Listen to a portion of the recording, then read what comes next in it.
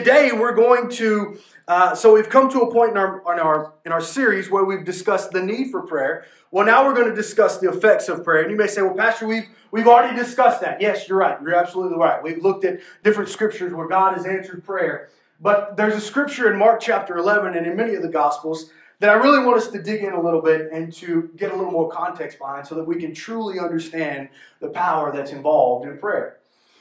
And so this week, that's what we're going to be talking about, the power of prayer.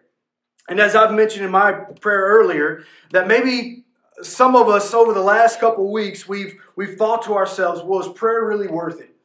I've prayed for this and I've prayed for that. And this person, I prayed for this person, but they still passed away. I've prayed for this situation, but the situation never got better. Is prayer even worth it? I'm here to tell you prayer is worth every single second. Amen. Every single callus that you have on your knees. Amen. What's that song before you learn how to walk when you were on your knees? Something like that. However that song goes. I'm not going to sing it because I don't know it well. Amen. Is that okay?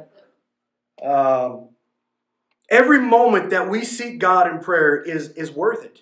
The sacrifices that come along with that. What do I mean by sacrifices? When we're giving up something else. You may be giving up the Super Bowl to pray God. Amen?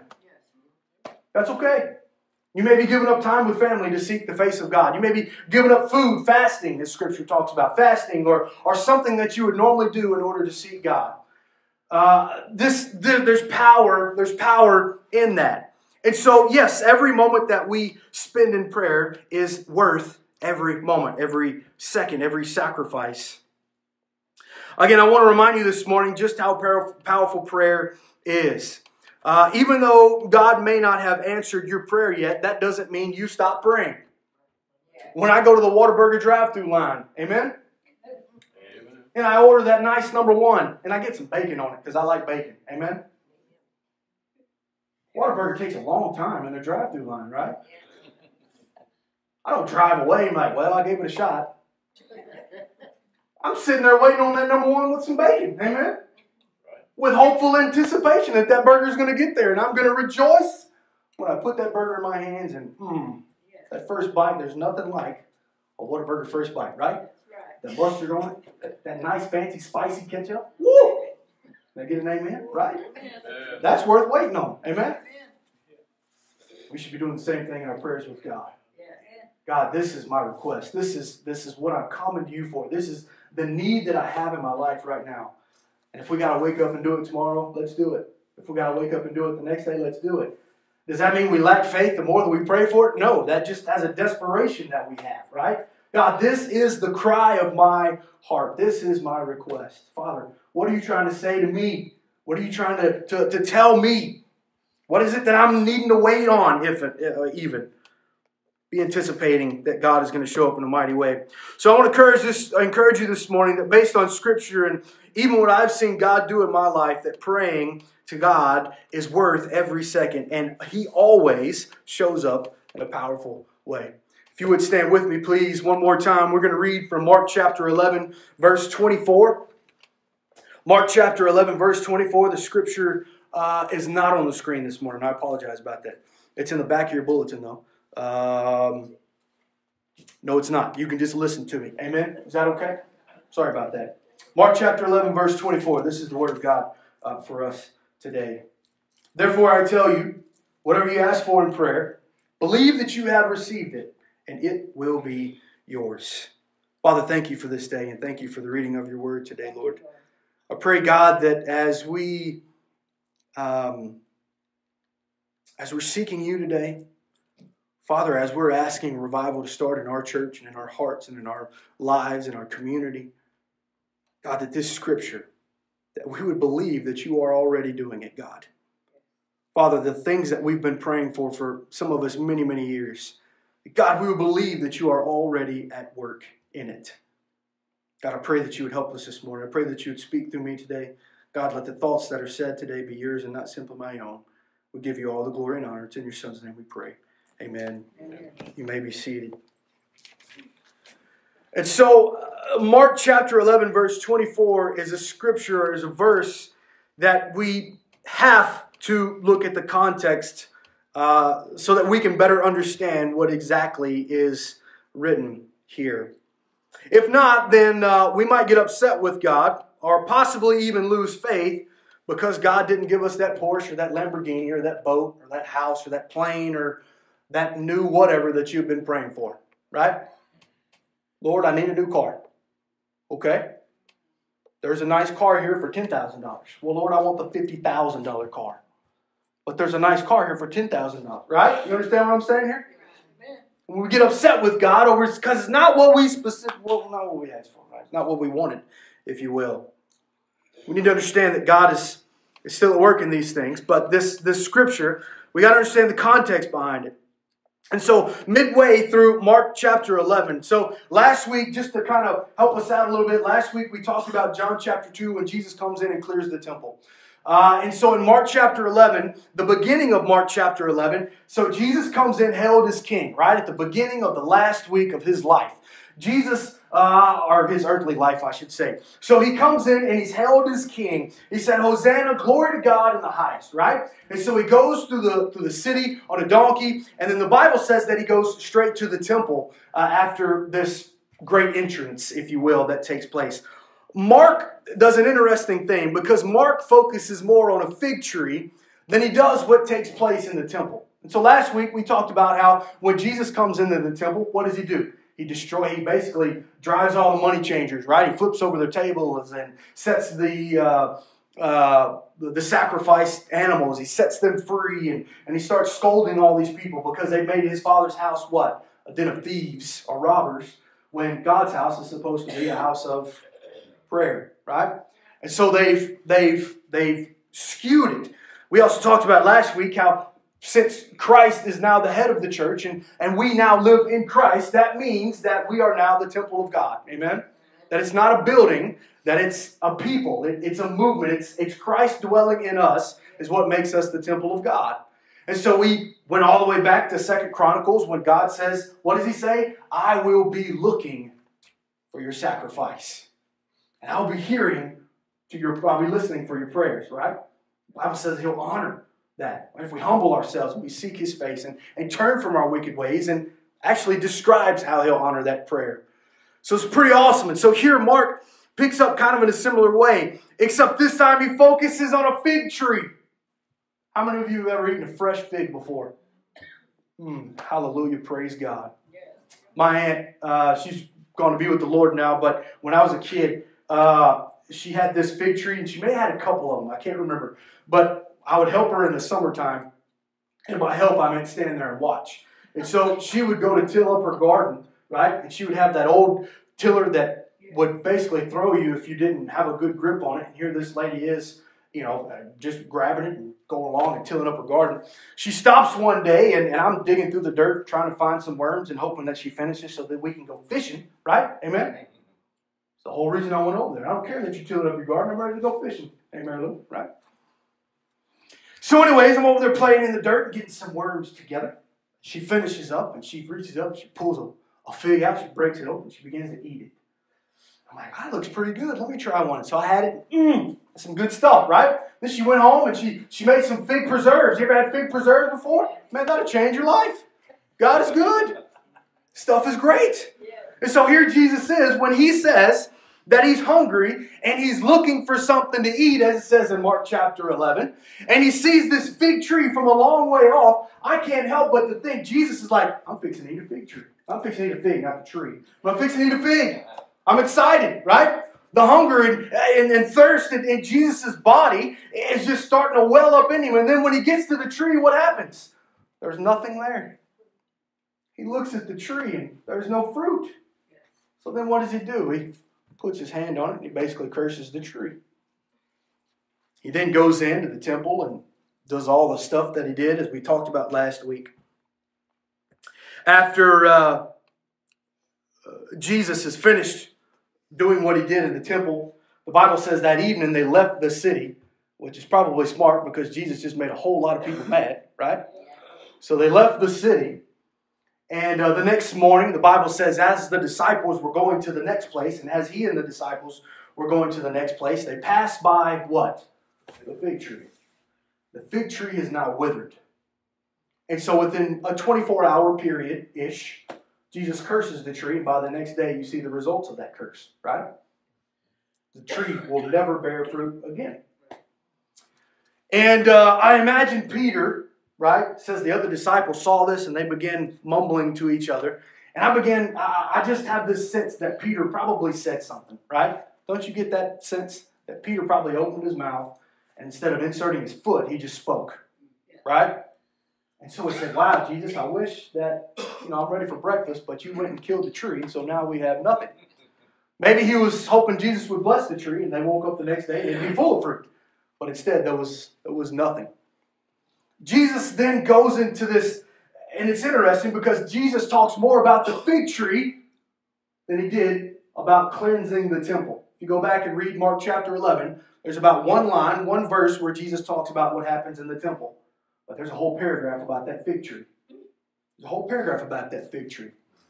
And so Jesus then basically tells the disciples, have faith in God. Again, we're talking about the power of prayer this morning, right? Talking about how powerful prayer can be. Somebody much smarter wrote some of this commentary that I'm going to share with you today, so just keep that in mind. So this commentary writer says this: Jesus urged the disciples, have faith in God. Faith that rests in God is unwavering trust in His omnipotent power and unfailing goodness. Amen? Right.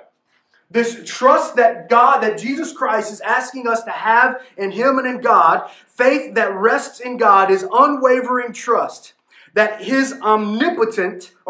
His omnipotent power and unfailing goodness, that He is still at work. Jesus said, so we're coming up to this, they're continuing to walk. They probably get close to the Mount of Olives. And so we're putting this scripture into context here. And then Jesus says, whoever says to the mountain, meaning the Mount of Olives, which is probably what he's close to, representing an immovable object, what does Jesus say? Go and throw yourself into the sea. Literally. Uproot yourself. Be thrown. Get rid of. Be moved, literally, and be thrown into the sea. Probably the Dead Sea, which is visible from the Mount of Olives. And if you believe in that, it will be done by God. Amen? What do you say? The faith of a mustard seed, right? Move mountains. We're talking about power of prayer, okay? And so the one condition is what? Belief. Have faith in God, right? What is he saying here? The stuff that we need in our lives, the things that we're praying for, no other person, no other thing on this earth can help us get to that point or help us accomplish it the way that Christ can in its fullest. Does that mean we don't need each other? That's not what that means. That means we still need to come together. We still need to seek God together as a church, right? We still need to ask for help. Amen? I got more amens in that than I thought, right? A lot of us want to do things on our own. We just need to get that we can't do things on our own. And we need help. We need help. But Christ here is saying that this belief, this unwavering trust in God, that the petition will be granted, that our prayer will be granted.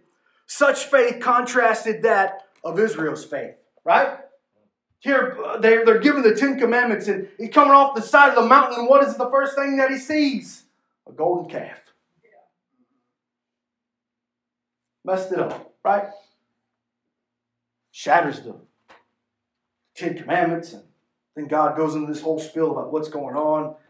But then he has faith in them again. He says, come back up and I'll give you these commandments again, right? So he does that again. Israel's thinking, well, man, we're set free from bondage in Egypt. And this was a little beforehand, before the giving of the 10 Commandments. What are we going to eat? What are we going to drink? What does God do? I'm going to feed you the whole time you're in the wilderness. What do? They complain about that. They're being fed by God Almighty. Amen? This stuff that in the morning is there, and by a couple hours after the sun comes up, it's not there anymore. And it's good for 6 days, but on the 7th day, it doesn't show up. Come on now, only God can do that, amen? Right. Time and time again, Israel gets in this bind, and God shows up and radically does something in their life. But for whatever reason, they still want to keep trying to do things on their own. That sounds familiar, doesn't it? Right? Sounds familiar. So this lack of faith, if you will, this lack of belief, the Israelites displayed some of that.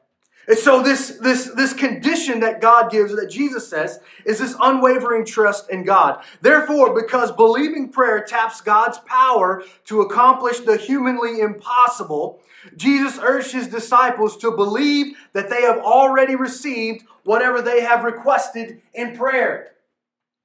I'm going to say that again. Therefore, because believing prayer taps the power of God to accomplish the humanly impossible. Amen? We know that we can't do this on our own. We know that we can't help our son, our granddaughter, our kids. We can't help them on our own. We've tried and we failed somehow. We've done something that they didn't like, and for whatever reason they're mad at us. And so there's nothing that we can do to help them get to where they need to be. But we're sure enough praying and believing that God's going to do something in their life. As a matter of fact, we're supposed to have the belief that he's already going to accomplish, or that he's already at work and accomplishing it somehow. Amen? That's the faith that we should have in God. Faith accepts it as good as done, even though the actual answer is still in the future. Just because God hasn't redeemed your child yet doesn't mean you stop praying for him. Amen? Just because this community is not where it needs to be, spiritually speaking, doesn't mean we stop praying for it. Amen? Because I'll be honest with you, when we stop praying for our community, this church ceases to exist. Okay? When a church stops praying for its community or being there for its community, the church is no longer a church. It's just a place where we gather and sing and listen to a guy talk for an hour. Hopefully not an hour. We'll see. You know how God leads. Amen? Right? Faith accepts it as good as done, even though the actual answer is still in the future. Now listen to this. Jesus made the promise on the recognized premise that petitions must be in harmony with God's will. Right? So he's saying all these things that we understand the prayer and the petitions that we are praying to God. Ultimately, we're saying, God, your will be done. We'll get to that more here in just a moment. And if we're doing that, if we're praying this in harmony with God's will, this enables faith to receive the answer that God gives, no matter what the answer is. Amen? God, I want the Porsche. Well, you're not getting the Porsche. But God, I really want the Porsche. I'm sorry. Right? But God, this house is nice and it's big and it's awesome. That's not the house you need right now. You can't afford that house. You think you can, right? Well, if I move this and I do that and I stop giving to the church, then maybe I can... Ooh, I went there. I'm sorry. I went there. I apologize. Right? That's what we go through. That's the mindset that we have. I mean, let's just be honest. Amen? We're all in the same boat. I've had those thoughts too. Right? Come on now. Man, Tommy, it got quiet. You got quiet on that one. I shouldn't have went there, but I did. I'm sorry. This enables faith to receive the answer God gives. God is always ready to respond to obedient believers' prayers. And they can petition him knowing that no situation or difficulty is impossible with him. Amen? Again, we're talking about the power of prayer. God does things when people talk to him, when people acknowledge him, when people bring their needs and their prayers and their petitions to him. Right? Acknowledging that we can't do it on our own, but he can. As a matter of fact, acknowledging that God, you are already at work and what we're praying for, we're just needing acknowledgement from you. Amen? Or acknowledgement for what's going on. So we must have faith in God. But Jesus adds one more thing. This is the second part of the prayer, or the second part of the equation to a powerful prayer, if you will, that a lot of people seem to overlook. And he says this in the very next verse, in Mark chapter 11, verse 25. He says, and when you stand praying, if you hold anything against anyone, forgive them. So that your Father in heaven may also forgive you of your sins. That's the second part that we choose to ignore, that we don't want to accept. God, I've got faith in you, but this person that did something to me 10 years ago, I don't know if I can forgive them of that. God, this situation that I'm in, and they wronged me, and they treated me bad, and they stole my money. I don't know if I can forgive them for that, God. Jesus here is saying that, yes, we've got to have faith in God, but where's the forgiveness aspect of your life? I mean, you're coming to me understanding that I've forgiven you of your sin, right? Lord, forgive me of my sin. Man, where's that extended forgiveness and that extended grace that I showed you? Where is that to others? Man, that's hard, right? It's something that we all, I believe, struggle with at some point in our lives. No matter how strong our faith is in God, there's just some things that's hard to ask forgiveness for from other people. Because we're human, right? And we like to hold on to those things because we can say, you remember this? Instead of letting it go and let God have it, right? That's hard to do sometimes. The commentary goes on to say that a forgiving attitude, I think I put this in your bulletin. I did. A forgiving attitude toward others, as well as faith in God, is also essential for effective prayer. Right. How do we have effective prayer? Believe that God is who He says He is, and forgive. In Matthew chapter 6, after Jesus gives us this prayer that we're supposed to pray, when He says, this is how you should pray, our Father who art in heaven, hallowed be your name, right? What does He say at the very end of that? And forgive others their sins, so that the Father in heaven can forgive your sins. Man, this is the second time in the Gospels that Jesus does that. Believe in God, pray, but man, you better ask for forgiveness.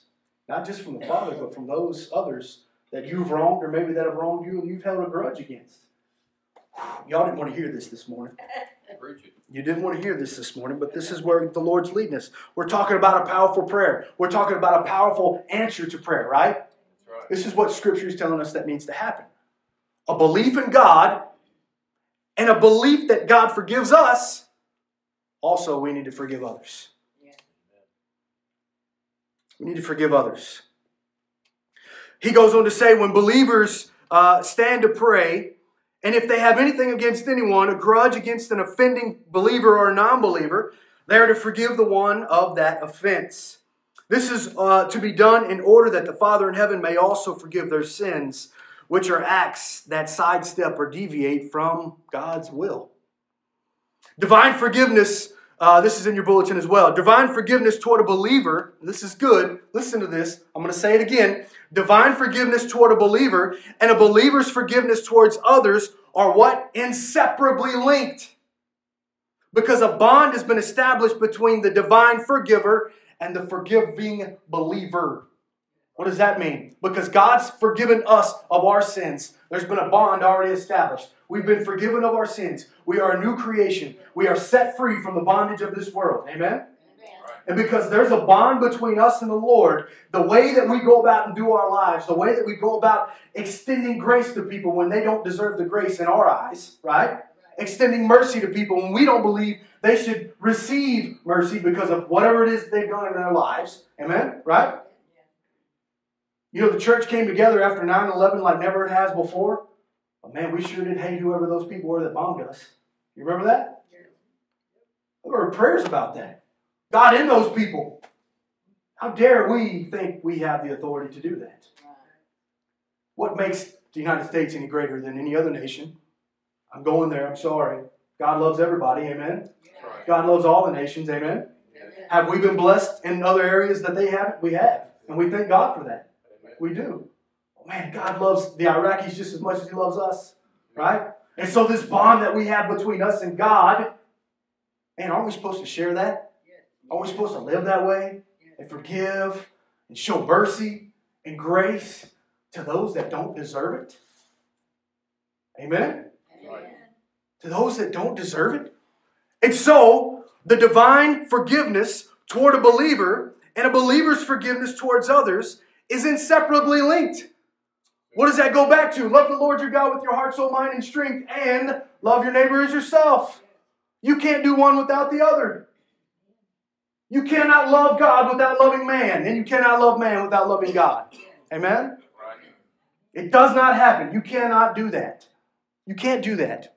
So this forgiveness, this true repentance of our heart, could it be that maybe there's some things in our life that we need to be forgiven of from somebody else, or that we've wronged somebody? And even as a Christian, let's think about this seriously for a moment.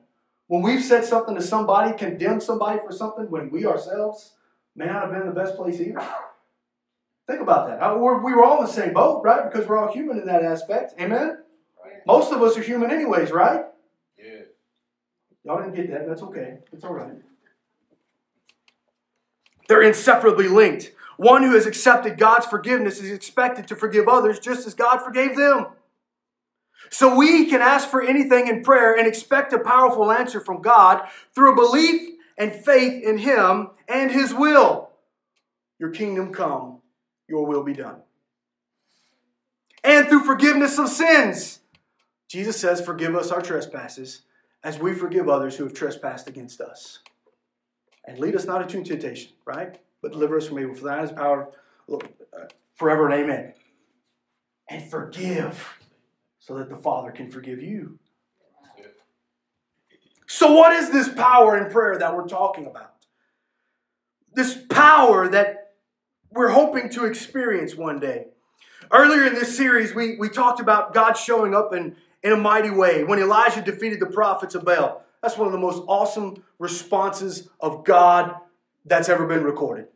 God consumes the offering in a fire, right? Licks up the water. We talked about that. When Daniel's life was spared from the mouth of lions. Think about that. A lion's den, right? Thrown in there, not expected to live through the night. But man, the lines of the mouth were shut. Right? The mouth of the lions were shut, right? Nothing happened to Daniel. Elisha, when God asked him to do something quite strange, but God still healed the boy anyways.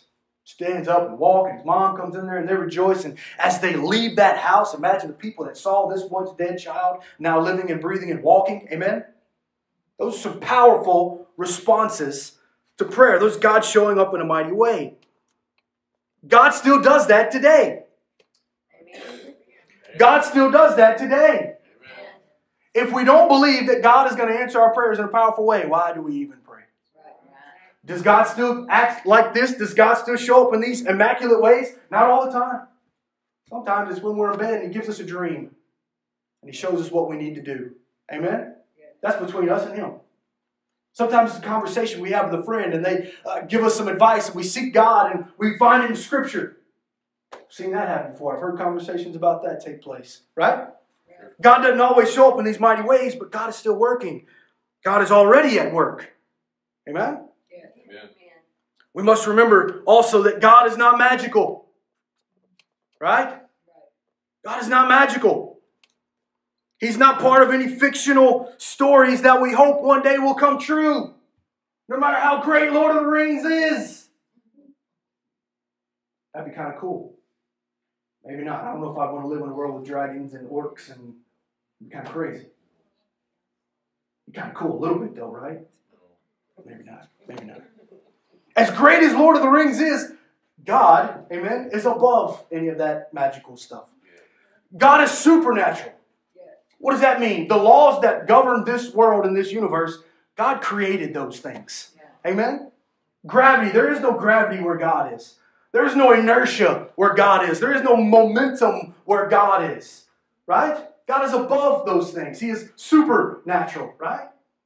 And so when we pray to God, you understand we're praying to a God that does supernatural things. Amen? And so the way that He answers prayers, He answers in His own timing and in His own ways. And that's powerful. No matter which way and how He answers that, it is always powerful. When we hear stories of people no longer having cancer, that is the power of God at work. When we hear stories of people coming to know Christ for the first time in their life, that is a miracle. Amen?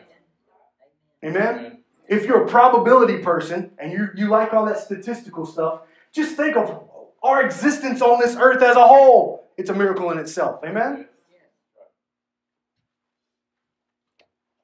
This is good. So when people are healed, when money shows up unexpectedly in our mailbox, when our sons and our daughters and our grandkids come to know Christ, we should declare them as miracles because that is exactly what they are.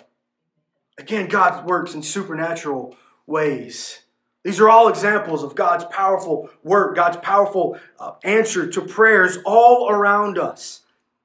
This is the result of one accepting their constant prayer as good as done. Amen? Yes.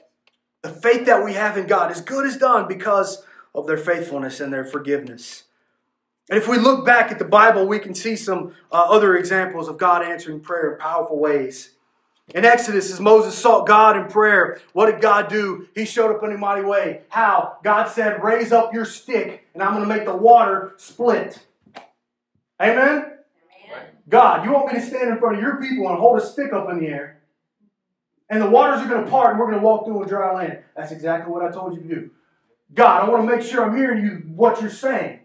You want me to take a stick and hold it up and you're going to make the waters part. That's exactly what I'm telling you to do. What does he do? He holds the stick up in the air. God parts the waters. They walk through on dry ground. Amen? As they get to the other side, God says, drop the stick. What? Put the stick down. But put the stick down. He puts the stick down. What happened? Waters collapse on each other, and Pharaoh's best men are destroyed. The greatest army that was at that time is no more in an instant. Amen? God answers powerful prayers in a powerful way. Fast forward to the New Testament. As Jesus is traveling through Galilee and Samaria and Judea, the sick are being healed, right? The dead are being raised. The blind could now see. The lame could walk. And the demons fled as Jesus sought the Father in just about every miracle he performed. How do I know that? Because the Bible says that every morning, very early, what did Jesus do? He talked to the Father. Lord, I may not understand what's going to happen today. Again, because Jesus was human, right? I may not understand or may not fully get where I'm going today, but this is where you're leading me, so that's where I'm going to go. And every village I come across and every person I come across, God, I want them to know you, Father, right? Amen. Come across a demon-possessed person, be gone. The demons flee, right? Come across this person that's lame and can't walk. Come across this person that in this giant crowd of people where people are bumping into Jesus, and this woman has enough faith to just touch the garment of his hem or the hem of his garment. She's healed. Amen. Faithful prayers. When the Romans and the Jewish leaders thought that they had gotten rid of Jesus once and for all from this earth, 3 days later the power of God was revealed again and the answer to prayer made known publicly, right? Amen. The ladies get to the tomb and what happened? The stones rolled away. It's empty. Except for Jesus' clothes. Amen. He listened to his mom, and he was a good little boy, and he folded up his clothes and put them where they needed to go before he walked out of that tomb. Amen? Why? Because Mama said so. Why did he have the best wine? Because Mama said so, right? 3 days later, the power of God, the answer of prayer in a mighty way, not only was he resurrected, but death had been defeated in that moment. When Paul and Silas were stripped, beaten, and thrown into jail because of their walk with God, what did they do that night? Man, they prayed. They sang songs. They worshiped God. What happened? Earthquake happened. Angels show up, and the shackles fell off their feet. The guard comes up and says, "What's going on?" And realizes it was God that had done this. The Bible says that the guard fell and began to praise God. "I want what you have," they said. What is this relationship? What is this that you have that I don't have? Right? I want some of that. These prayers that we pray, these faithful prayers, understanding that God can do what it is we're asking. And it's beyond that. It's God is already at work in what we are asking. Amen?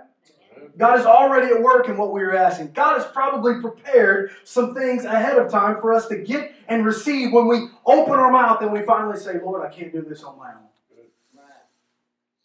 And he says, "It's about time you figured that out. Here you go. Here's your next step," right? Here's the person you need to go to next.